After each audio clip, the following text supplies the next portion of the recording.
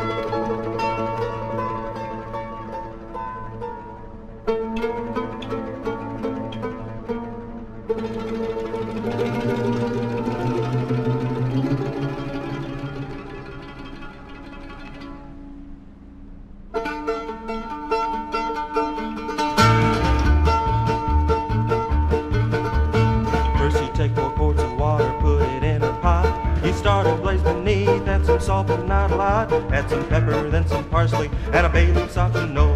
When the water starts to boil, then you know it's time to go and get a chicken. Though my mama says a turkey tastes the best, you chop it into pieces, take the giblets and the neck, you add it to the water, and you turn the heat down low.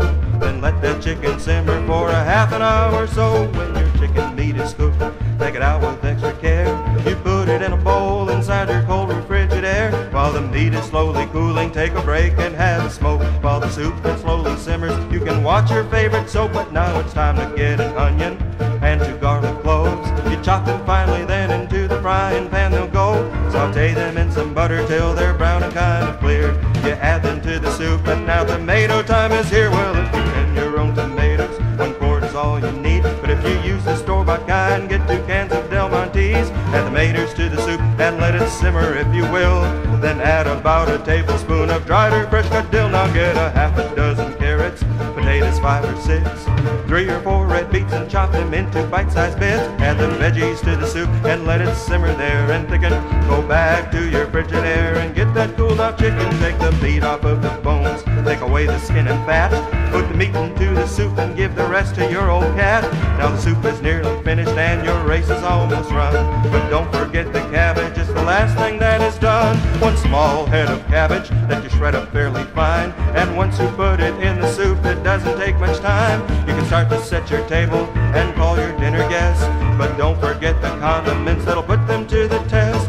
First you get some rye bread that is full of caraway seeds. You slice it nice and thick, use lots of butter if you please. And next comes thick white sour cream that'll make you groan with pleasure. You plop it in your soup, but now you're really under pressure, cause the final step is garlic cloves that are big and fat. You peel them till they're naked and you eat them just like that. You dip them in a bowl of salt and eat those puppies raw. And now you're ready for the finest meal you ever saw. And Nirvana is at hand. It's the best soup in the land. And I'll spell it for you 1 more time, so you might understand. B-O-R-S-C-H-T,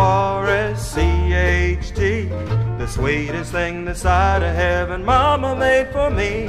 For breakfast, lunch, or dinner, any day of any week, it's B-O-R-S-C-H-T.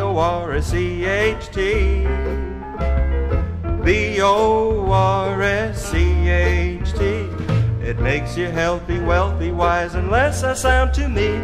It's made me what I am, and I'll continually speak for B-O-R-C-H-T.